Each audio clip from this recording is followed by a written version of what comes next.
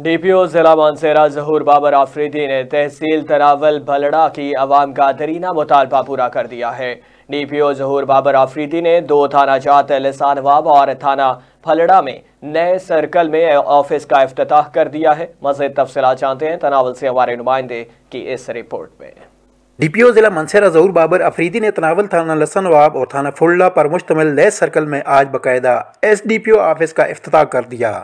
تناول کی عوام اور بلدیاتی نمائندگان میں وحید انجم خان، چیئرمین بھائی بوہال و صدر تناول پریس کلب ملک علی اصغر تنولی، حاجی منیر تنولی، ساجد تنولی، چیئرمین پھلڑا سجاد تنولی، سابق صدر انجمن تاجران لسان نواب یاسر رفیق تنولی نے DPO ضلع مانسہرہ کا شکریہ ادا کیا۔ اس موقع پر DPO ضلع مانسہرہ نے وائس نیوز سے بات کرتے ہوئے کہا ہے کہ آپ کا بہت بہت شکریہ۔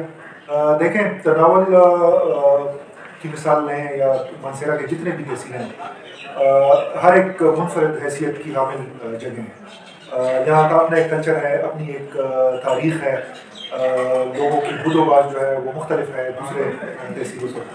اور میں جس طرح آپ نے کہا کہ بدقسمتی یہ ہے کہ تناول کو ایک بدامنی کے ساتھ جوڑا جاتا ہے کہ لوگ جو ہیں وہ بدامنی کی طرف مائل ہیں، لیکن اس طرح بالکل بھی نہیں ہے۔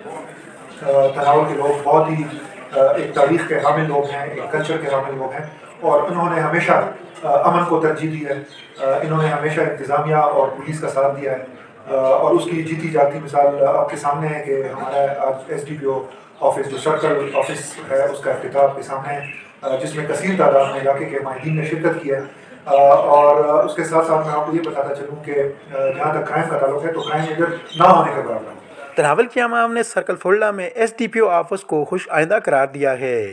کیمرہ مین اعجاز احمد کے ساتھ جنگیز خان تنولی، وائس نیوز تناول۔